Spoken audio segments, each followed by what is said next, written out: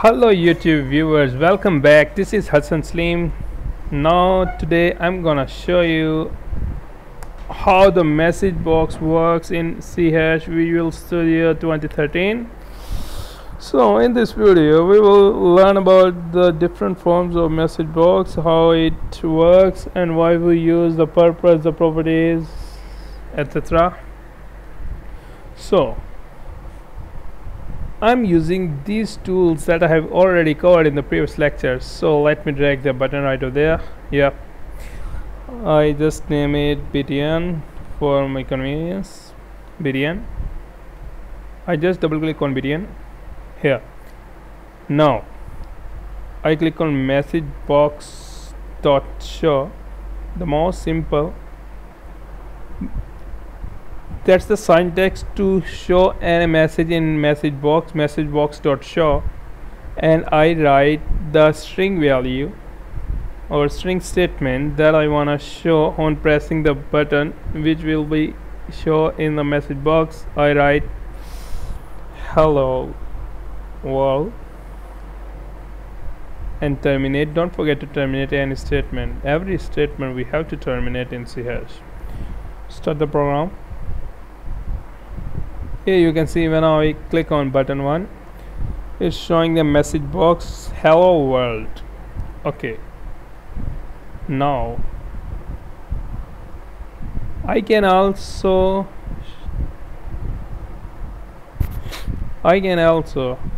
show there, just like I declare into RM is equal to 32. I can also show the any integer value. Let me make it more convenience. M is equal to 10.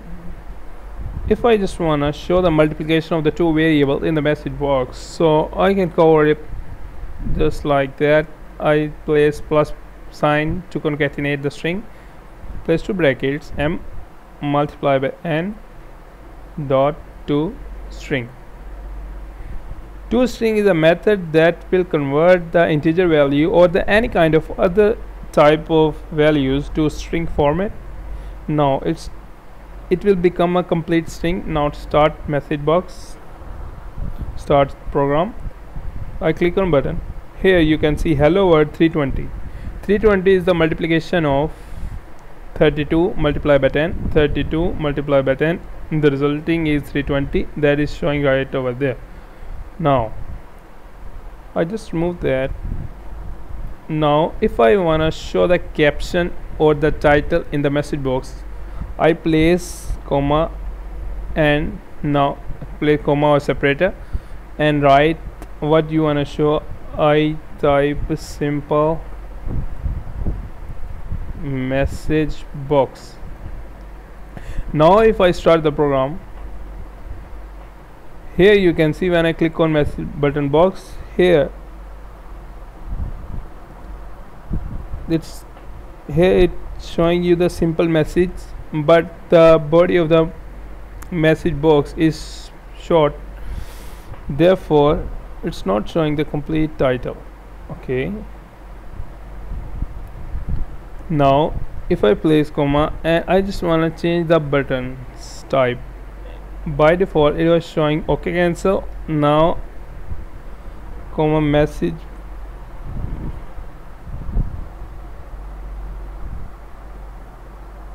I select message box button dot yes no cancel and start the program.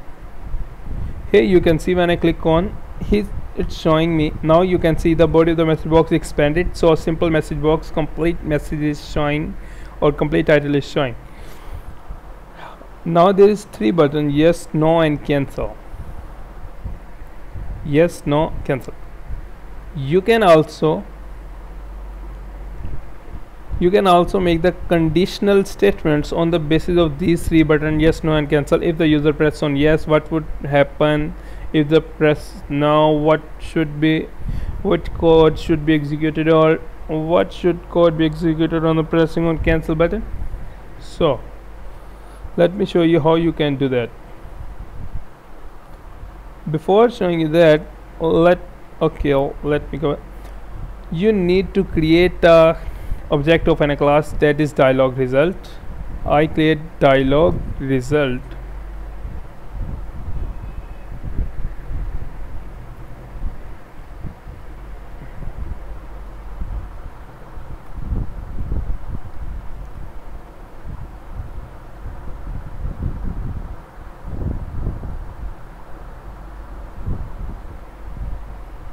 Dialog result.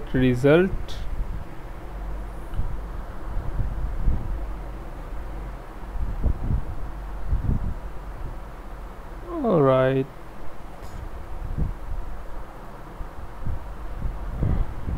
let me show you. First of all, let me cover the button sign exclamation. If I write there message box icon dot, I just wanna show the information sign. I can select any kind of sign, just like an error sign, question. I select question and start the program. Here you can see when I click on button, here the question mark you can see displayed in the message box.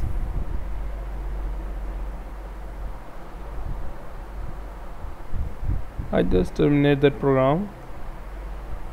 Now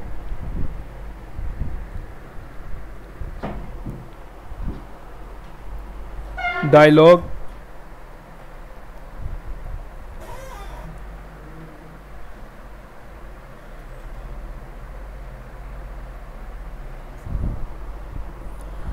now I'm gonna show you how you can make the conditional statements or the conditions if the user press on OK button, cancel button, or yes no cancel. If press on yes, what should code be executed? If press no, then what should be happen, or cancel. I need to create the object of a class that is dialog result. I name that object to result is equal to message box that we have created. By writing this line, the result of a dialog box, the result of the dialog box will be saved in that result. Now I write conditional statement if result is equal to dialog result dot yes,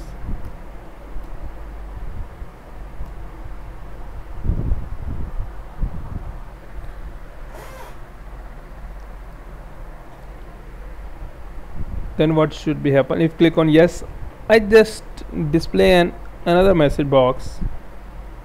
You can write any code right over there. I just show another message box which will show you clicked on yes. I copy that code, Control C and V. I just place else if result is equal to no, you clicked on no, else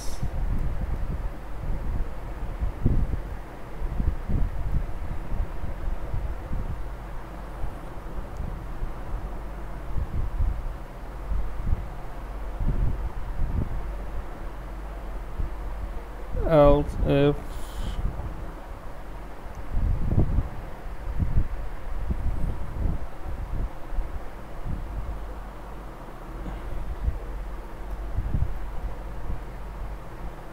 yes no cancel. If you clicked on cancel, the message box will be displayed that you clicked on cancel. Now let me start the program. Here the message box appeared. When I clicked on yes, it displays you clicked on yes. The code is executed which is written on the conditional statement that if the user press on yes button, what should be happen, or which code should be executed. If I clicked on no, then here you can see you clicked on no. If I clicked on cancel, you clicked on cancel. So hope you understand the complete forms of message button, how we can use and how we can use it in the conditional ways. I think it's enough to describe about MessageBox. Hope you enjoy and stay tuned. Don't forget to subscribe for further videos. Thank you.